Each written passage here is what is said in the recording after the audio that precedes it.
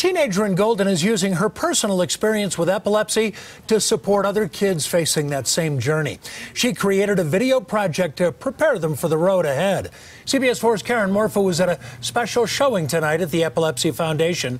Karen, her goal now is getting the word out. Yeah, Jim, anyone can find this video on YouTube, but by partnering up with the Epilepsy Foundation and Children's Hospital, she can expand her reach, giving families impacted by epilepsy a better understanding of what to expect. I was 3. Emma Conroy was diagnosed with epilepsy when she was just 3 years old after her first seizure. And I just collapsed and I turned blue. Emma, how I'm going to start is... It led to her first EEG, then her second, and now at 17, she's had at least a half a dozen. It stands for electroencephalogram.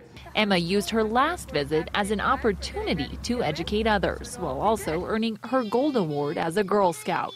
She had her parents film the entire process. Hi, I hear you're going to have an EEG, but don't be scared. The informational video EEGs Made Easy starts with how to be prepared. Once we place all of these electrodes, and then, step by step, it takes you through the test itself. Wednesday, she debuted the project for the Epilepsy Foundation. 1 in 26 will develop epilepsy in their lifetime. Chances are you're going to be surrounded by somebody with epilepsy, living with it, either now or in the future. They're now teaming up with Emma and sharing her video with members preparing for a similar journey. Any chance we get to raise awareness, especially in the hands of a young volunteer, we love the opportunity. I wanted kids to not be scared of what I was scared of when I was younger, and it was very important to me.